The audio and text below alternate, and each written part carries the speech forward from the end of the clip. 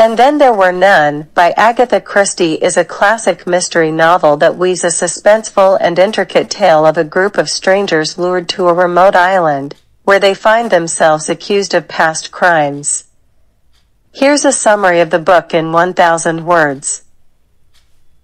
The story begins with 10 individuals receiving mysterious invitations to Soldier Island, a secluded spot off the coast of Devon, England.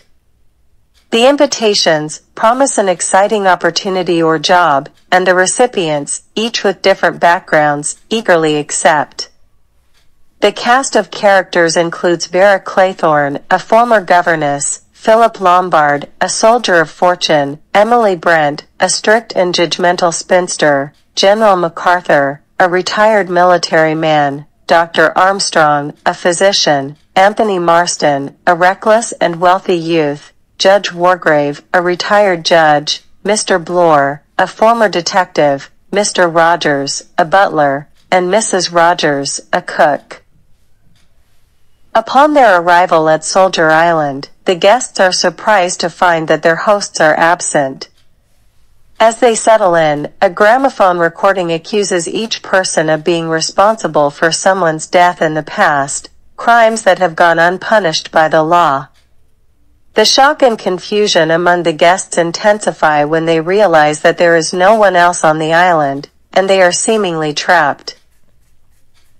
As the characters grapple with the accusations and the eerie atmosphere, a nursery rhyme titled 10 Little Soldiers hangs in each guest's room, detailing the methodical demise of 10 individuals.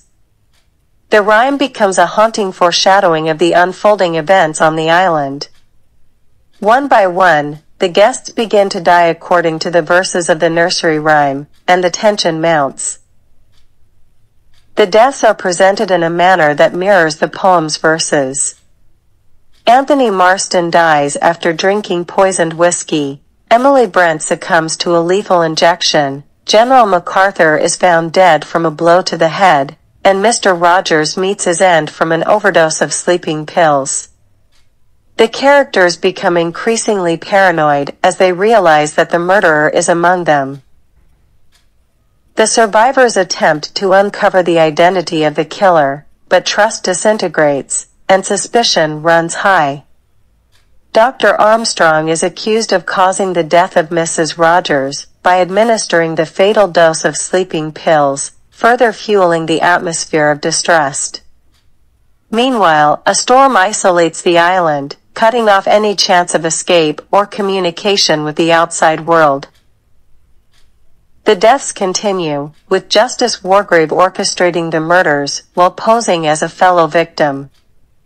Mr. Bloor is killed by a falling clock, and Dr. Armstrong meets his demise through a carefully planned overdose.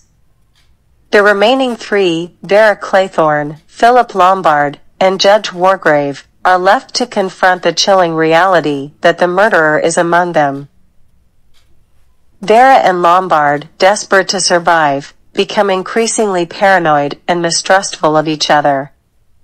Judge Wargrave, who reveals himself as the mastermind behind the plot, orchestrates a final twist.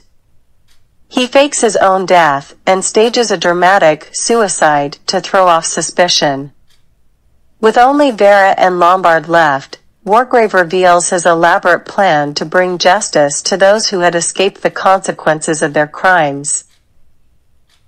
Wargrave explains how each murder was designed to mirror the deaths of the characters' supposed victims, framing the deaths as poetic justice. He reveals his obsession with achieving the perfect crime and his belief in the righteousness of his actions.